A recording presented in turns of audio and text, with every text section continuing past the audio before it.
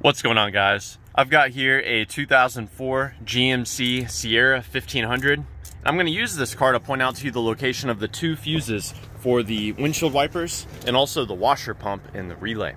So the first fuse for us to check is behind this cover here, which we pull out from the bottom.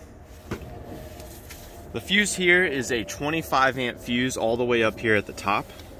Power from this fuse is sent directly to the windshield wiper motor. So we can pull it out with some needle nose pliers. And as you can see, this is what a good fuse looks like.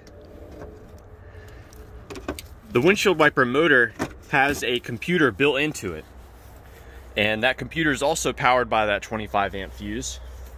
And the computer is what directly communicates with your switch here.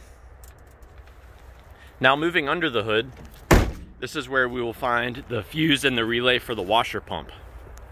So it's going to be behind this cover here, which we remove by just lifting upward. The washer pump relay is this relay right here. And my favorite way to troubleshoot that relay is I'll have an assistant hold the washer on the switch, and I'll come here and I'll tap on the relay. Sometimes relays can get stuck, and by tapping or wiggling the relay, you can cause it to start working again. Further troubleshooting beyond that, what we can do is check the fuse, which is right next to it. It's this blue 15 amp fuse, and power from this fuse is sent to the relay, and the relay then sends that power on to the washer motor when you turn the windshield wiper washer on. Now we can pull this relay out, set it aside, and if your horn works, you know your horn relay works.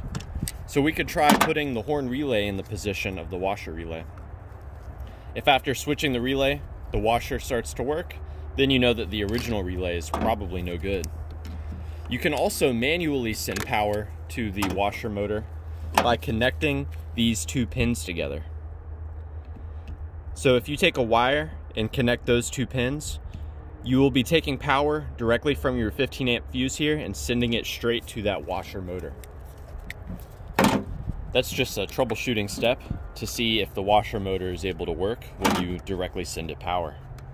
Now, if the wipers are not working, or if you're having issues with maybe one of the arms is moving and the other arm is not moving, what I like to do is on the arm that's not moving, I'll pop this cap off here and check to see if this nut is tight.